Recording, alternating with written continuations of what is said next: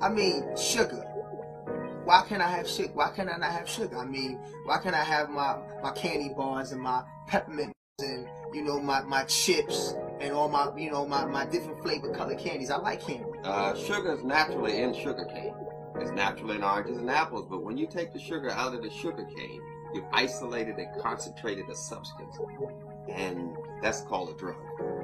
That's what we call a drug. So you mean I'm like a drug addict when I keep going to the bodega getting my candy every day? Well, you're a drug addict. That's bona fide. You have an eating disorder because you're eating all the time. If you drink all the time, you have a drinking problem. If you smoke all the time, you have a smoking problem. Now you're eating all the time, now you have an eating problem, which is a mental illness. The sugar, as long as it's in the sugar cane, it doesn't bother you. But when you take it out of the sugar cane, now you have problems. Because the body's going to try to make it whole before it digests it, so it's going to pull water out of your veins and arteries and nervous system. What I'm saying is if you eat a raisin, the body's going to turn it back into a grape before it digests it. So it's going to put the water back into the raisin and make it into a grape.